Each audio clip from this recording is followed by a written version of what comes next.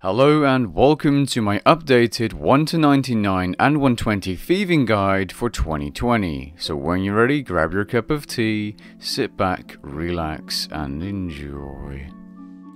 As per usual, I start off with the useful experience boosts for the skill. First off, the Wise perk, which can be created with the invention skill and put on any offhand to bring along when thieving. This can give you 1 to 4% bonus experience depending on the rank of the invention perk, with a cap of 50,000 per day. Please keep in mind that there are many ways of creating this perk inside a gizmo shell. Pulse scores can stack from 2 to 10%, Torstal incense sticks can be stacked for 2% bonus experience, a Refer a Friend scroll, which is quite an expensive bonus experience item, gives you 10% bonus experience. The Wisdom aura, which can be bought for loyalty points if you have some spare, gives you 2.5%, and the best time to train thieving if you don't have anything else to do is Double Experience Weekend, because you'll get 100% bonus experience plus stacks like the Refer a Friend scroll. If you cap in your clan every week, you can have a boost up to 6% extra experience in all skills, which I'll leave a guide for in the description below, and if you have level 116 archaeology, you can get an additional 2% bonus experience with the Inspire Love relic. As for useful items, first off, if you're level 99 thieving and you're watching this guide, this is a very useful cape as it notes all thieving loot. There's however no use for this cape if you aren't going to be doing anything else than Safecracking. The Arty Cloak 3 or better increases the thieving success rate anywhere in Runescape. If you don't want to take damage when doing thieving, if you're a skiller or something of the sort, you can use a feather fingered necklace to take 0 damage when caught. These can be bought with the Grand Exchange. If you have 54 Hunter, you can use Gloves of Silence, which increase your pickpocketing rate by 5%. If you have Invention unlocked, you can get yourself a Soul in a Box, which aids in pickpocketing for a minute per use. Keep in mind this item does require the Nomad's Elegy quest to be complete and to acquire. If you have done Pyramid Plunder, you will most likely have the Black Ibis outfit, giving 1% bonus experience per piece and a total of 5% with a set bonus if all 4 pieces are equipped. If you don't have this set, I would not recommend going for it by doing Pyramid Plunder, it's a waste of your time.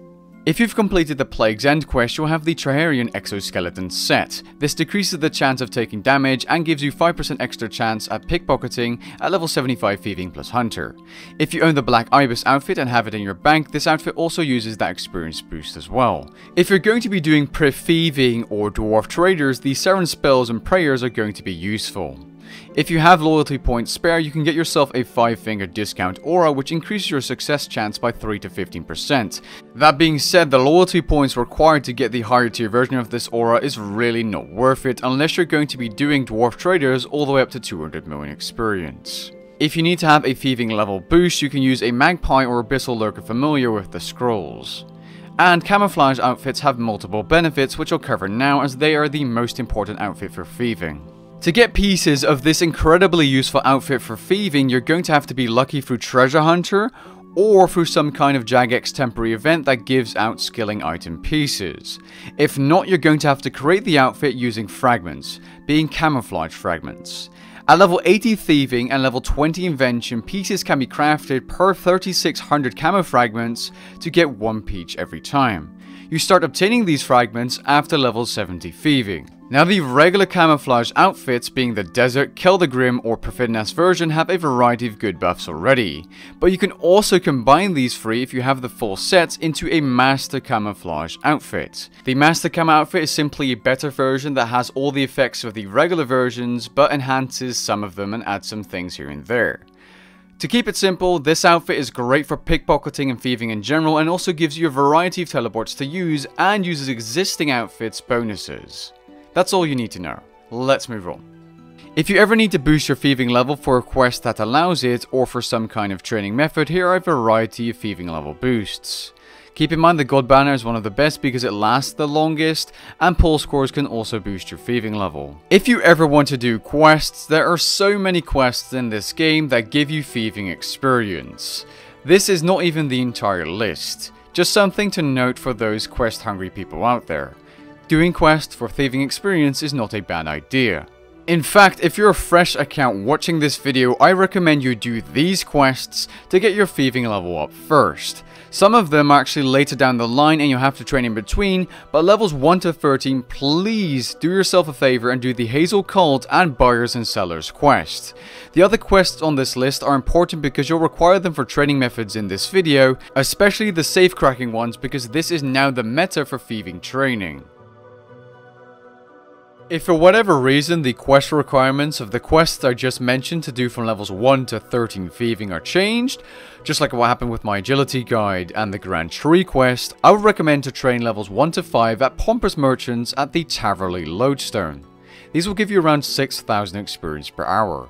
Levels 5 to 15 or 13 to 15 you're going to be training at Bakery Stalls in Lumbridge for around 11,000 experience per hour.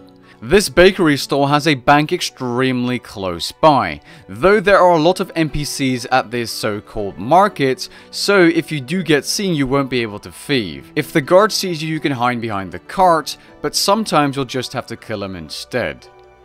Now, this area is filled with NPCs, so it might be a little hard to thieve sometimes, but the bank is closer by. If you want an alternative, you can also thieve at the cavalry breaking stall instead. From levels 15 to 35, you're going to be training inside the Thieving Guild on the doors. This is incredibly fast thieving experience, but it does require you to complete the Buyers and Sellers mini quest. This is why I recommended to do the quest at the start of the leveling section.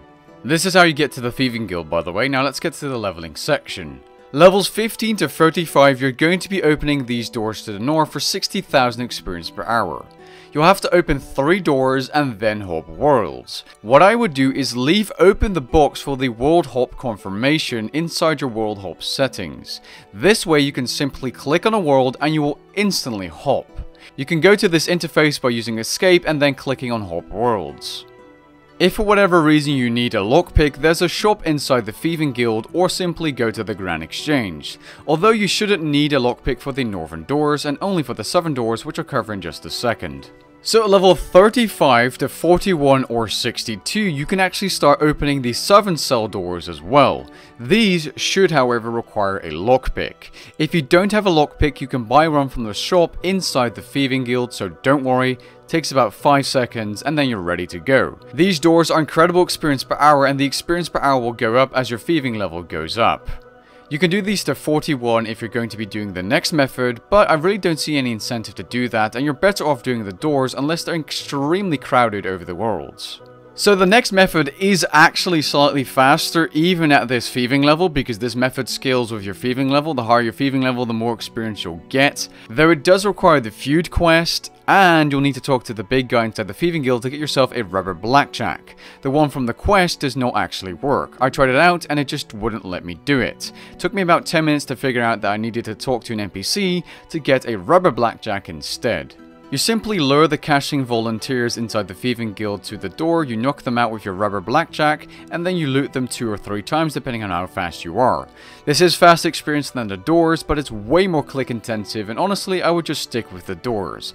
They are way nicer to train on. Now I'm showing you this list of quests again because you need to complete these quests to get access to the next training methods all the way up to level 99. These quests are the Buyers and Sellers, From Tiny Acorns, Lost Her Marbles, and a Guild of Her Own mini quests. After doing these quests, simply talk to the Safecracking trainer inside the Thieves Guild, and he'll give you a stethoscope and small loot bag which you'll require for Safecracking. From level 62 to 69, you're going to be using this route for Safecracking. Go to the first floor of Bob's house. Safecrack the safe, and once you do that, your loot bag will fill up and you might get some items. More on that later. After finishing this safe, you're going to go to the building to the north and enter inside, go up the stairs, and there's another safe. After completing this safe, go to the Edgeville Lodestone, go inside this building, go up the ladder, and there will be another safe to crack inside the corner of the building. After cracking this safe, go to Draenor and head inside the Wise Old Man's house, go up the stairs, and another safe will be there to crack. After cracking this safe, go south towards the Wizard's Tower. Right-click the beam and ascend to the top floor, and then descend once to get to the 3rd floor. On the 3rd floor, there will be 2 safes for you to crack. After finishing these 2 safes, teleport to the Draenor Lodestone and head towards the Draenor Manor. Inside the Draenor Manor, you'll find 2 different safes. Once you're done, repeat the run by going back to the Lumbridge Lodestone and doing all the saves over again. Now that will be 200,000 experience per hour. But while you're doing this, you're also filling up your loot bag, which you can hand in for even more thieving experience, and you'll find random jewelry and items which you can't sell on the Grand Exchange, but you can hand them in for pilfer points or coins, so you also make a little bit of profit while thieving. You could do both of these things at these 2 NPCs inside the Thieving Guild.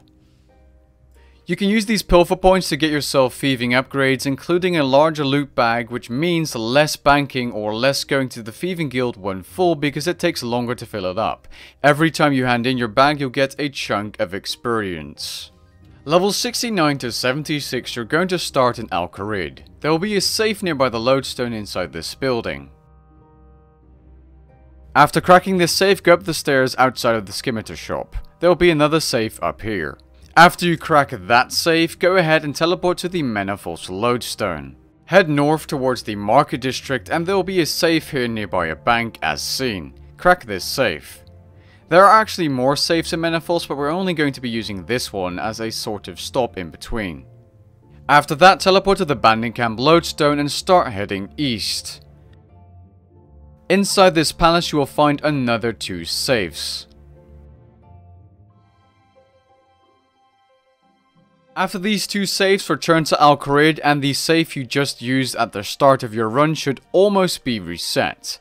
Depending on your speed, it might take a little longer or be ready to go straight away. Because I cracked some of the safes incredibly quickly, the safe was still open and I had to wait about 15 seconds. Levels 76 to 83, you're going to be starting at Port Sarim. Go to the first floor of the jewelry store and there will be a safe there. After that, proceed by going to the Battle Axe store, going up the first floor there, and there will be another safe. You can actually see it on your minimap if you're on the first floor of the jewelry store. After cracking those 2 safes in Port Sarim, head to Falador and go through the park. Go inside this building and there will be another safe. And don't be an idiot and keep closing the door like I did. After cracking this safe, go up the stairs to the building nearby the park. There will be another safe for you to crack here. After cracking this safe, go back down the stairs, head towards the Mining Guild, go through 3 doors, go up the stairs and crack the safe. After this safe, go back to Port Sarim and repeat your run. Levels 83 to 90, you're going to start in Yanil. Go inside the wall as seen and crack the safe. After this safe, go up the stairs inside the bar and there will be another safe in Yanil. Then teleport to the Sears Village Lodestone and head towards Camelot Castle. Inside Camelot Castle, you'll find another 2 safes for you to crack. After cracking these 2 safes, teleport to Ardoing and head towards the market. You'll find your last 2 safes here. They will be inside 2 buildings. Follow the video as seen. This is the first safe, and inside the other building, the second safe will be located. After cracking this safe, head back to Yanil to restart your run. For levels 90 to 99 and beyond, if you simply want to AFK, this is the best method to do for around 530,000 experience per hour, excluding your loot bag experience. You want to head towards the Rogue's Castle inside the Deep Wilderness. In this location, there will be a total of 3 safes. You can get here by using the Wilderness Teleporters or by using the Edgeville lever and walking there. Here you're going to be cracking these safes, and in between you're just simply going to AFK until you wait for them to respawn. This can take a few minutes every time you've done all 3, but then you'll do 1, you'll be doing the second, and then the third, and then you'll wait 1 or 2 minutes again. If you encounter a PK here, you shouldn't have anything of value on you, so sometimes they might just even ignore you, and if you do get attacked, just try and run outside, close the door behind you and log out, or use the teleports to get out of there. When I did thieving here for the pet, I only encountered 2 or 3 PKers going from levels 90 to 110 thieving. And as long as you don't bring any items of value, you shouldn't be too worried about getting PK'd. If you do end up getting PK'd, I believe the only thing you lose are the items that give you coins or pilfer points, being the jewelry items you get from Safecracking. You should keep your loot bag and your loot bag percentage filled. Now at level 90 for more experience per hour, but super click intensive and annoying to set up because you need to lure the guards behind the doors inside this area. In Keldegrim, you can also do dwarf traders for over 700,000 experience per hour. You'll require the Crystal Mask spell and Lightform Prayer from the Light Within quest. Personally, I would just stay away from these and just do the AFK Safecracking method from 90 onwards instead, because it's just not worth the extra effort, trust me. AFK thieving is super pleasant. If you do want to get more experience and train actively and you've done the Ritual of the Majorat quest, you can do active safecracking from levels 94 onward. Though, I would recommend doing it from level 96 if you want to be able to do all the safes in the Zemerogol's fort. Now thankfully, my buddy Durando and a clanmate of mine called Alien were able to help me out with the footage and testing because I haven't done the quest, and as you guys may know who watch my channel, I'm not a fan of quests. So you start the route off by going to Zenaris and then going to the Galacor cave using the fairy ring and then entering through the north exit. You then walk to the Zemerogol's fort and do the 3 or 4 saves depending on your thieving level inside the fort. If your thieving level is 96, you should be able to do all 4. Then after completing these 3 or 4 safes, you're going to teleport to the Wilderness Lodestone, use the Wilderness Teleporters and head towards the Rogue's Castle. Inside you'll find another 3 safes to crack. After doing so, you're going to go outside and operate Jenniker's ring as seen in the video, and then teleport to Childer using your Slayer cape or use your portable fairy ring. Inside Zenaris, you're going to find 2 more safes in separate buildings to crack for experience. The reason we'll be going to different locations in just a second is because the safes inside the fort take twice as long to recharge. After completing the safes in Zenaris, you're going to teleport to the Yanil Lodestone. The reason you're going to go to Yanil is simply to buy yourself time and not waste experience. If for whatever reason you're cracking the safe extremely quickly, you might want to do the second safe above the bar in Yanil as well. Then you're going to teleport back to the Wilderness Lodestone, use the Wilderness Teleporters, and go back inside the Rogue's Castle. Then crack the 3 safes. If you're able to travel from location to location quickly, you will get an experience rate over 1 million experience per hour, which is just insane. After cracking these safes, go outside and operate your Jenniker's ring. Then use your fairy ring teleport and teleport to the Galacor cave using code DKQ. Then exit through the northern entrance. Then run towards the fort and redo the safes inside. This is the complete run you'll be repeating for 1 million experience per hour. If you want to get some items as an Iron Man, or you just want another way of training thieving, you can also do Priff thieving from level 96 onward. The reason I recommend level 96 thieving is because you get banished from a clan for 20 minutes after failing 3 times, and this way you won't have to worry about not being able to thieve in between because you'll have access to a lot of the clans. The elves from each clan give you different loot and different experience because the higher level the clan, the higher level the thieving experience. I was able to get 350,000 experience per hour somehow because I was using the outfit and some other boosts. Something I highly recommend if you're going to be doing this method is a attuned crystal teleport seed or the master camouflage outfit to teleport in between the clans so you don't have to walk around Priff. Also, this obviously requires the Plague's End quest to be complete to access. With that being said, that's the end of my 1 to 99 and 120 thieving guide for 2020, and I hope this one will stay relevant for a longer period of time. My older one had some mistakes and some information that wasn't mentioned, so that's why I made this guide. If you enjoyed or found that helpful, please leave a like down below and maybe even consider subscribing, and I'll catch you guys in the next one. Peace.